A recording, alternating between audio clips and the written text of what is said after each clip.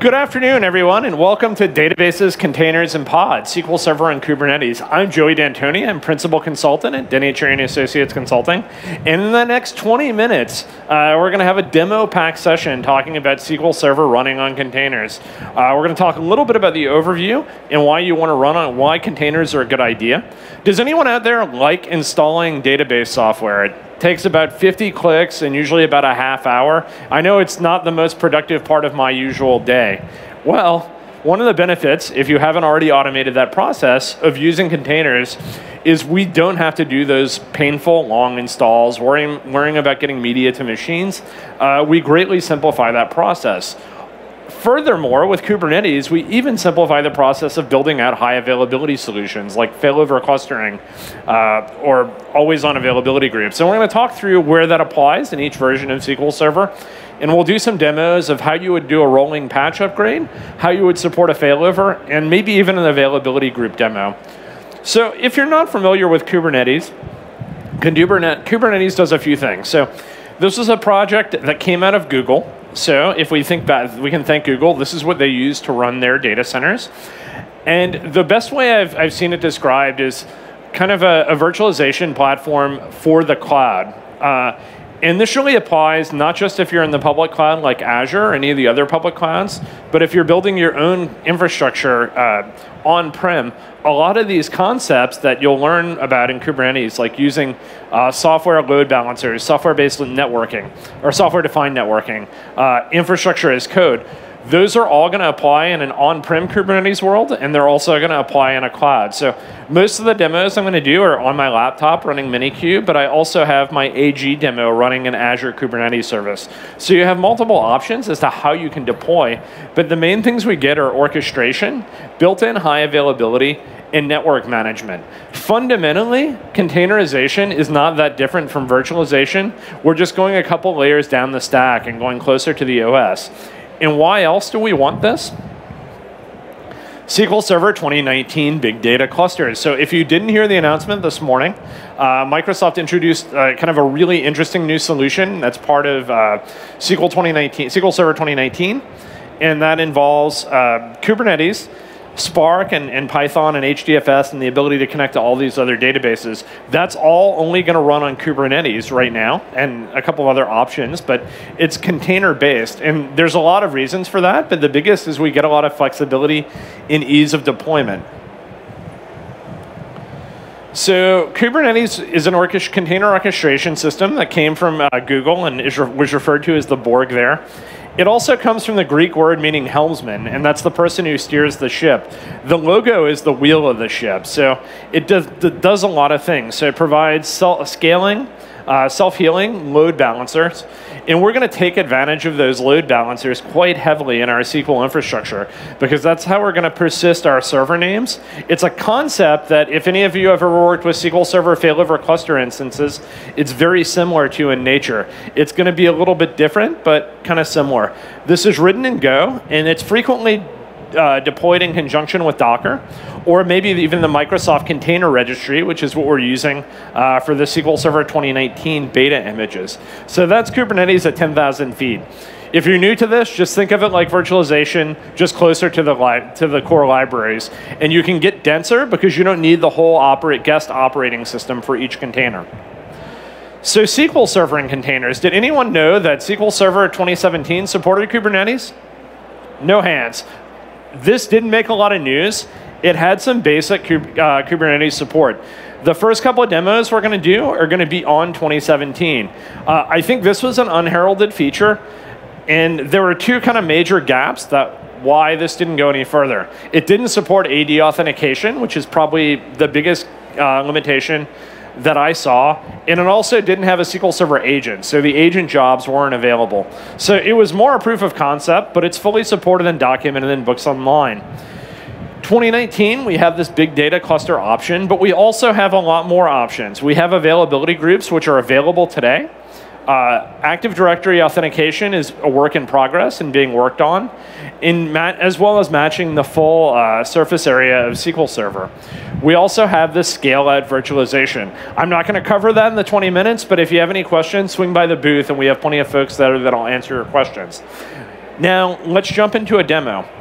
So the first demo I'm going to show you is kind of the basic of failover and how we deploy SQL Server in a Kubernetes cluster.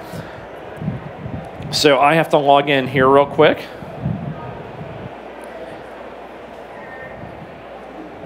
And so this is my Ubuntu server. This is just a VM running Minikube, which if you want to get started with learning Kubernetes is a good. It's a fairly easy install that you can get up and running pretty quickly. But I'm going to show you a couple of things.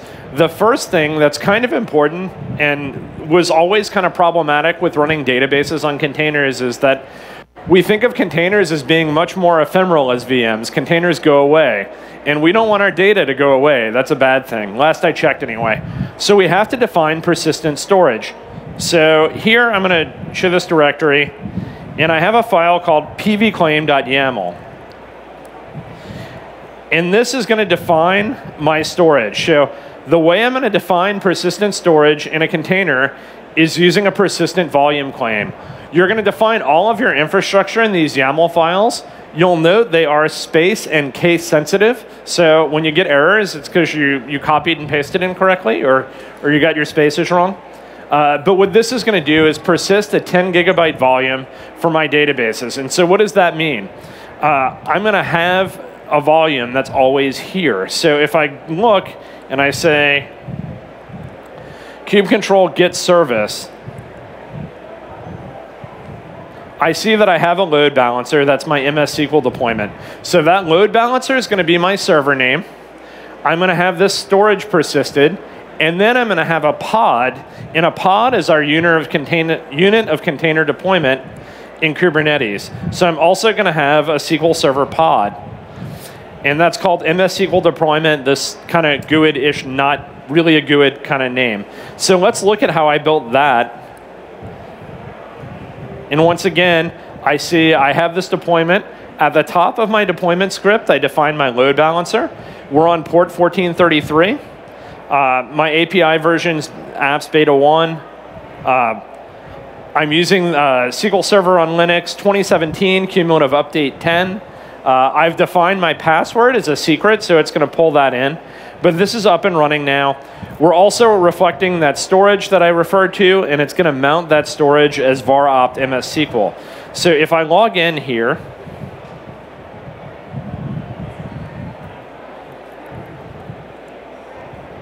and I'm going to create a database called Ignite Demo.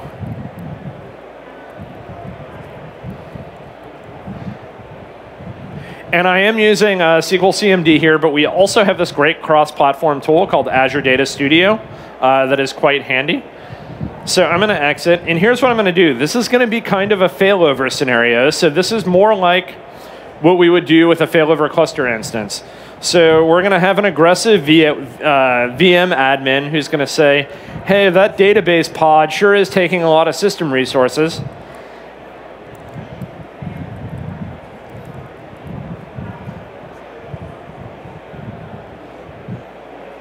Pardon me while I cut and paste. And I see that my pod is now going. But what I see happening here is it's terminating the pod that I just deleted, and it's recreating, creating a new one. So this is going to take about 30 seconds, and I can see the age of my new container in seconds there. And I'm going to give it a few more seconds before I try to log in, because it'll fail otherwise while SQL's coming back to life. I may have to do this one more time. Let's see if we get in. So what's going on here is SQL Server is doing a normal crash recovery. This is effectively like if you stopped the service and restarted the service.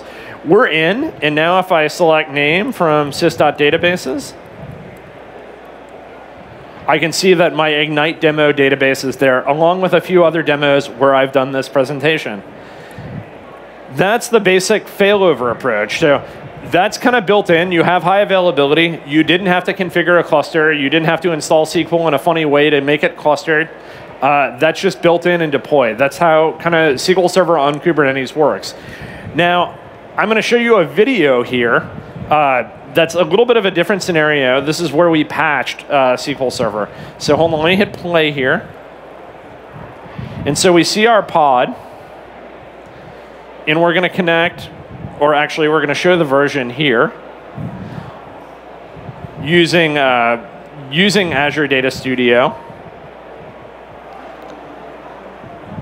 And this is going to be at cumulative update 9 when I run this. Pardon my fumbling and typing.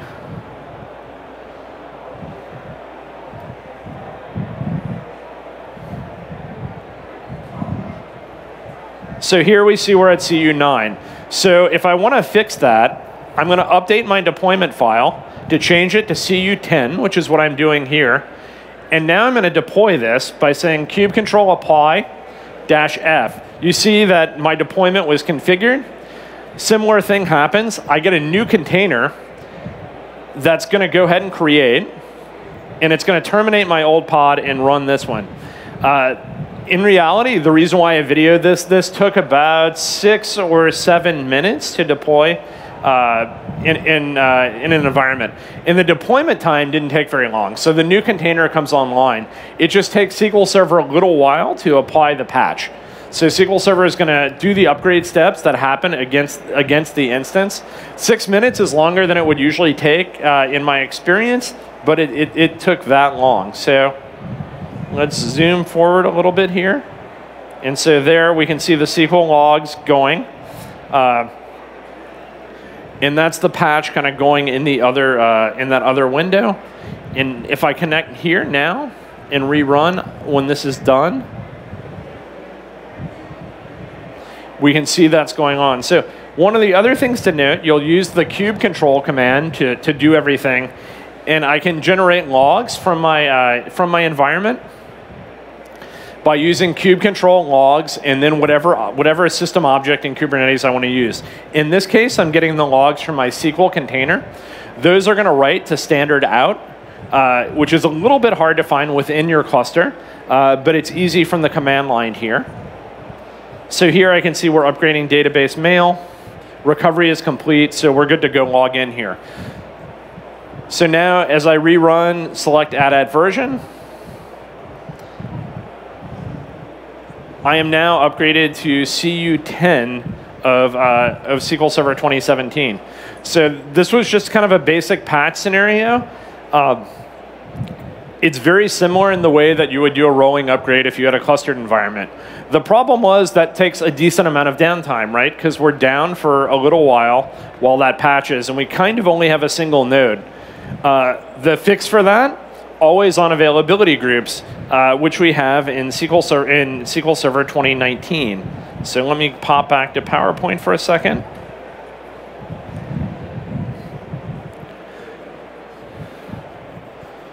So what I just showed you was very simple in terms of interaction between SQL Server and Kubernetes.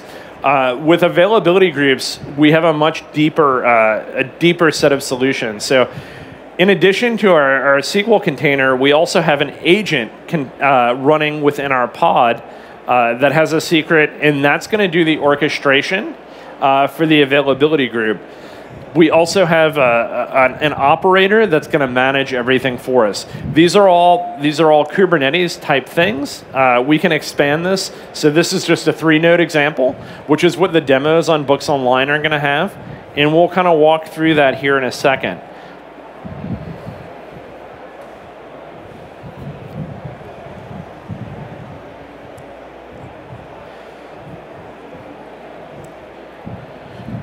So just to kind of show you the file path here, I have the same thing with my persistent claim, except here I have 3 nodes. So here I have persistent claim MS SQL data 1, MS SQL data 2. I'm specifying 80 gig. And the kind of beautiful thing about all of this is when you're using Kubernetes, you're forced to define all of your infrastructure as code. And I know we talk a lot about infrastructure as code. And all of you keep your infrastructure in source control, right? No hands, once again. You kind of have to do it here, so it really becomes a reality. And so we define these volumes, and then there's an uglier script here that we'll define our operator.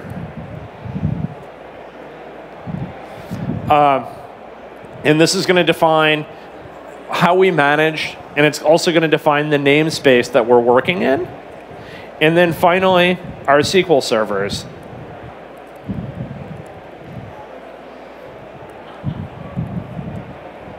So here we're going to define all of our SQL servers. You still have to accept the license agreement from Microsoft. We're going to grab the container image, and we're going to pull that down, pass in our SA password, and go ahead and deploy this. So here, just to show you,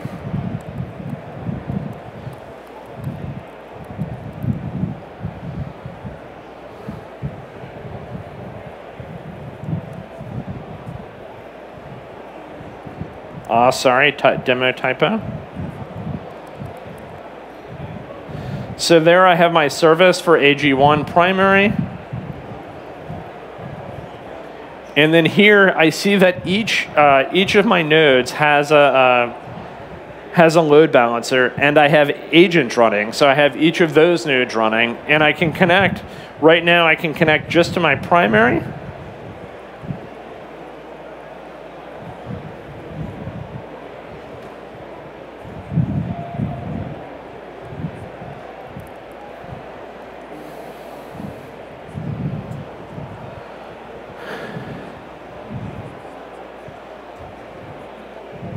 Except that was the wrong IP address.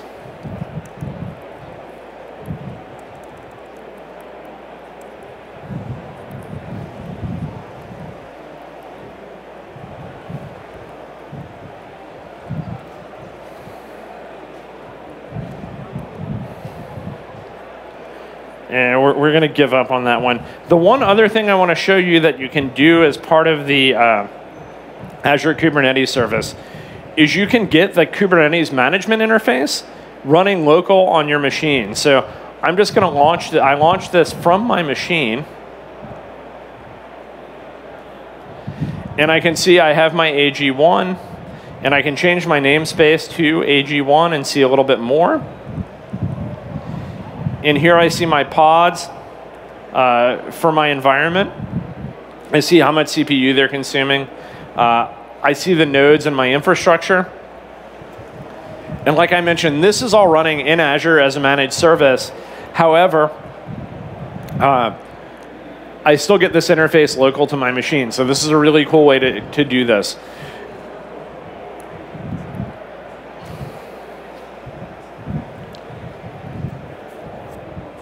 So there are a lot of advantages to running your database containers on Kubernetes. The biggest is you get high availability with minimal configuration. So you have to do a lot less once your infrastructure is instantiated.